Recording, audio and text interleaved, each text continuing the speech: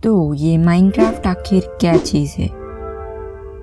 Video start करने से पहले मैं ये बताना चाहूँगा कि मैं खुद पिछले 4 से 5 साल से माइनक्राफ्ट खेल रहा हूँ। तो वीडियो स्टार्ट करता हूँ। माइनक्राफ्ट की इनिशियल रिलीज डेट है 17 मई 2009 और 2011 में ऑफिशियली मोजैंग इस कंपनी ने रिलीज़ किया। आज तक इसके करीब 180 मिलियन मतलब 18 करोड़ कॉपीज बेची गई है, जिसके कारण ये इस दुनिया का सबसे ज़्यादा बेचा गया और सबसे ज़्यादा खेला गया गेम है।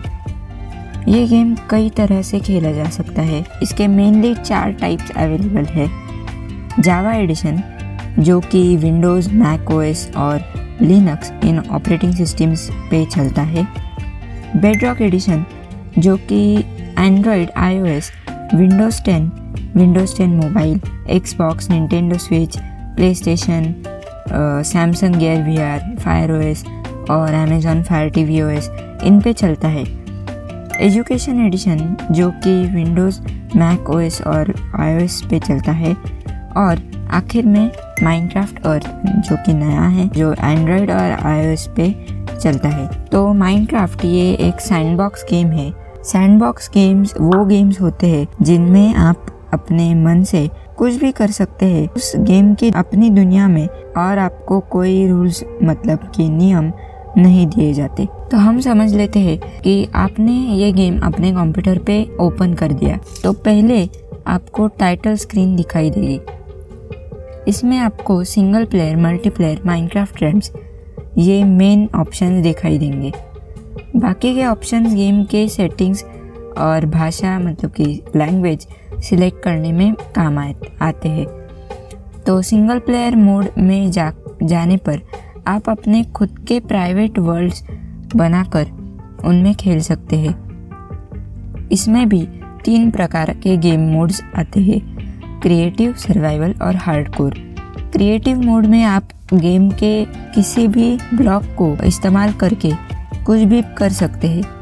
कभी आपने अपना खुद का शहर, खुद की बिल्डिंग्स बनाने के बारे में सोचा है? तो आप ये सब अपने मन से इस क्रिएटिव मोड में बना सकते हैं। सर्वाइवल मोड में माइनक्राफ्ट के कुछ नियमों के आधार पर सब चलता है। जैसे इसमें आपको खुद से सारे एलिमेंट्स, सारी चीज़ें खोज कर उनसे नई चीज़ें बनानी पड़ती है। और रात होने पर अलग अलग मॉब्स जैसे ज़ॉम्बीज, स्केलेटन्स और क्रीपर्स तैयार होने शुरू हो जाते हैं। इनसे बचने के लिए हम बेड बनाकर सोकर रात को स्किप कर सकते हैं, जिससे कि हम सीधे रात को सोकर सुबह उठ जाएंगे। और मॉब्स ये सुबह की धूप में अपने आप जलने लगते हैं, जिससे कि हम उनसे बच सकते हैं। मैं सर्वाइवल मोड के बारे में दूसरी वीडियो में बना दूंगा, जिसकी लिंक मैं कमेंट्स में दे दूंगा। हार्डकोर मोड सर्वाइवल मोड जैसा ही होता है, पर इसमें हमारा जो हंगर रहता है मतलब कि भूख, वो कम होती है और जिससे हमारे हार्ट्स कम होने लगते हैं। तो हार्डकोर मोड में जो हार्ट्स अगर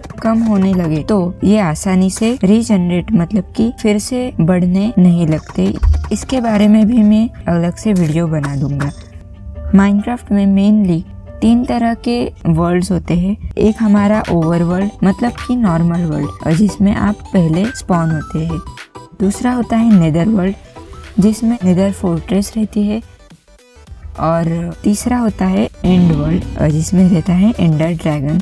नेदर वर्ल्ड और एंड वर्ल्ड में जाने के लिए आपको पोर्टल्स अवेलेबल होते हैं, जिनको आप खुद बनाकर उसमें जा सकते हैं। एंड वर्ल्ड में जाने पर आपको एंडर ड्रैगन मिलेगा, जिसे हराने पर गेम एंड हो जाएगा। पर ये गेम वहाँ पे एंड नहीं होता। आप जैसे पहले खेल रहे थे वैसे ही ओवरवर्ल्ड में गेम को कंटिन्यू कर सकते हैं। तो ये हो गई सिंगल प्लेयर मोड की बात। अब जाते हैं मल्टीप्लेयर मोड में।